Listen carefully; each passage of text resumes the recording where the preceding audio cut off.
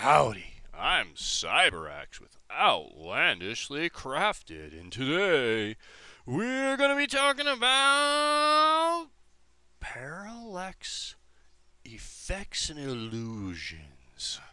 Yes, we got a request to make this cool effect, and it took a while, but we figured it out. And now we're going to bring it to you in this guide. How do we do all of these cool things? Look at that. And yes, you don't have to do HD. I'm just using HD as an example. I know you don't like the HDs in Minecraft, but I do. So, here we go. Let's jump over to Blockbench.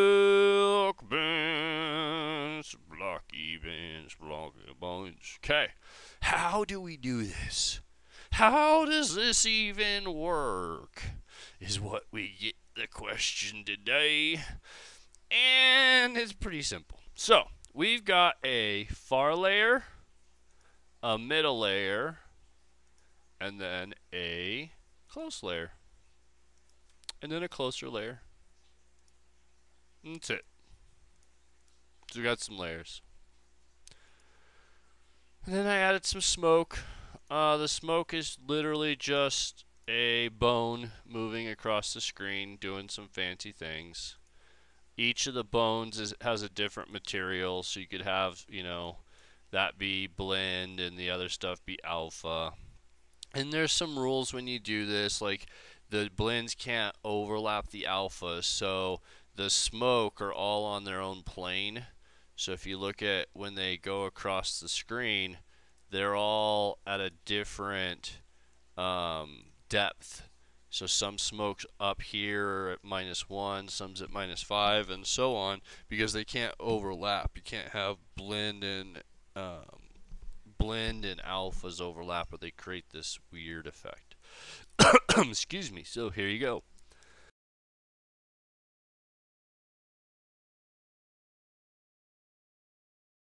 We've got ourselves this Blockbench. Now, there's a few things we'll talk about really quick on how you do this guy. So the effect that we're doing, you need to leave some space on the edges. So for example, to make this look like it's not moving, it's all the same color, and then there's space on the edges that the UV can move and animate. Same thing with these. So you can see there's some space on the edge that as you look, it can move to the sides. You don't want to go right up to the edges. So you just have to plan that out when you're making your stuff. And then that's pretty much it. It's just a Bedrock entity. Okay, now let's jump into Bridge and jump into the code. So I call this Hologram, but it's really a Parallax effect. So here's the portal.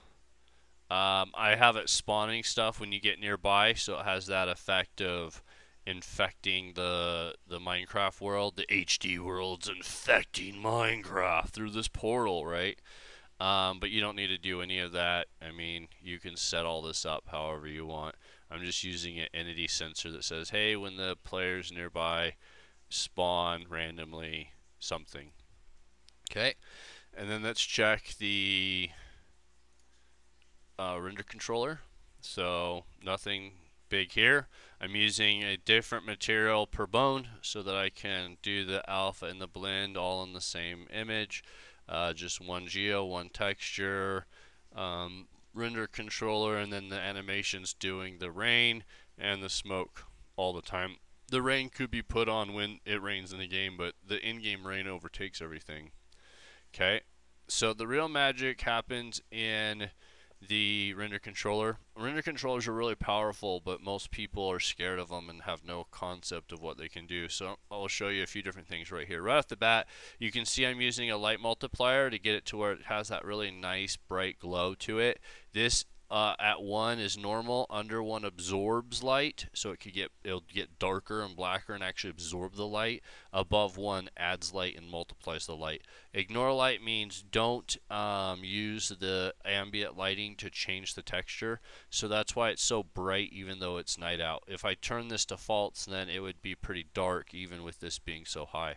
Here's where the magic comes in. We use this UV anime.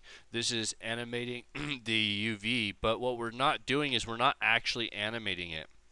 All we're doing is keeping it at a smaller size than it normally would be. So you'll have to change this for your texture to make it fit, but you want it to be under 1. And then it's using this 0.005 and then this math to do the parallax effect, which just slightly moving the UV left and right just a smidgen to give that effect. And this is simply the math. So I'm using a sine. This is probably not the right approach, but it works for me. I think this is what's causing the fence in the middle to move really fast because it's a curve. So you can mess with this and change it, but the real secret is the rotate to camera. The /20 here is to make it less or more sensitive. The 1 is to pick which rotation, X or Y. The 0.25 is how much offset are you going to do. So the lower the offset, the more movement. The higher the offset, the less movement. 1 being the full image, 0.25 being 1/4 of the image. So you can move 1/4 of the distance is how much you have here. So scale is scaling it, offset is moving it, just like you use the offset in particles or anything else. And then that's it. That's all it takes. You put it all together, and then you get this effect. Sorry, my worms plant those on stuff. And then I added in all of the other stuff. You can see how pretty the... Oh, one more thing. I'm also using a effect. Most people don't know that you can... So this is what it normally look like. So this is your normal FOV, right? And then I have barrier blocks here. So if I'm doing this and I'm standing in the image, because I could actually get, you know, in the image. If you make this a bigger, there's no reason you can't make this much bigger and do more with it. I mean, you could make a whole stage presence. My worms put the worms and caterpillars put those down. So sorry, they'll just keep doing it. They eat them and put them down as they live. Okay, so I can get into my picture, and then see how tight it is though, because it's so big, it doesn't feel good. So what you can do is you can say speed for 10,000 seconds at 10, and that changes the FOV. So now I've got this really nice, oh sorry, and you put true, and it'll take away the effect. So now I got this really nice ability to show off the effect and to watch the clouds and the smoke and everything go by. But that's really what we're doing. It's simply just a normal texture like you'd normally do. It's just that effect. And you could try other queries. There are other queries that worked. That was just the one that worked best for me, but there's quite a few others. There are some issues with it. If you go to the extremes, like you can see it starts to stretch there because there wasn't enough space, and it goes into transparency. You can also see that I have it situated in this orientation. I was having problems getting let's get out of the box. So if I do it like this, I was having some problems getting the camera rotation to line up how I wanted. And so that is one of the things that needs work on the math.